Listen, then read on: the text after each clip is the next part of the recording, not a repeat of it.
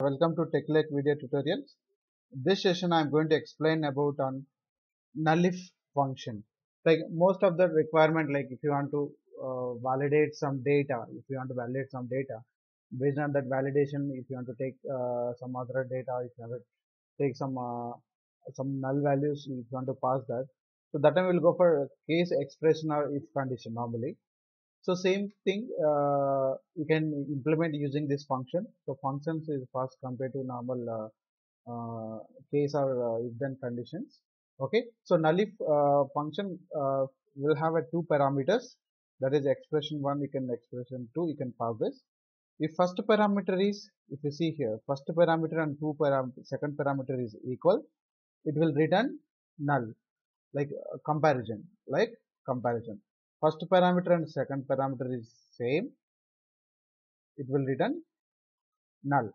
If first parameter and second parameter is not null, not equal, it will return first parameter value. It will return first parameter value.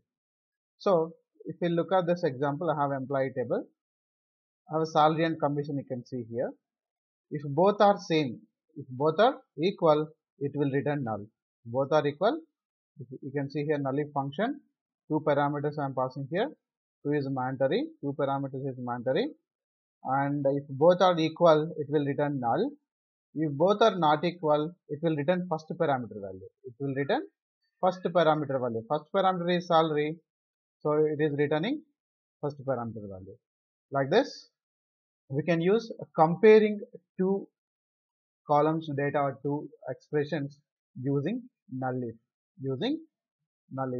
So null if, that is if condition plus null. That's the reason the name is called null if.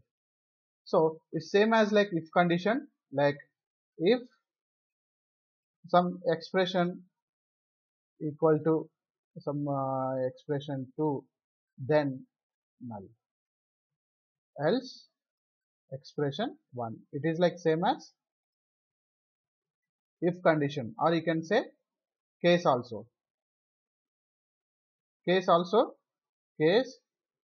expression 1,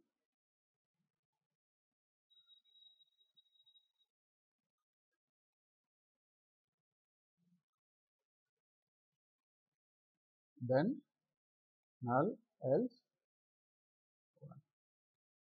So like this we can use if condition or case expression.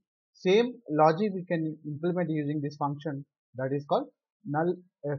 Null plus if condition, that is NULLIF function. So here if both parameters are equal, it will return null. It will return null.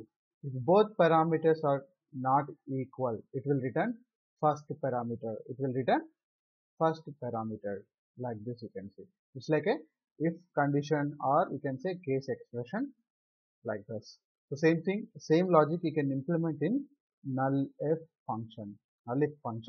So if you have a requirement like if you have a sales data, previous month sales and the current month sales, if both are same, I don't want to display some data. If both are having some difference, so I want to display current month sales. Like this, if you want to go for like comparing those values, that time you can go for NULLIF function.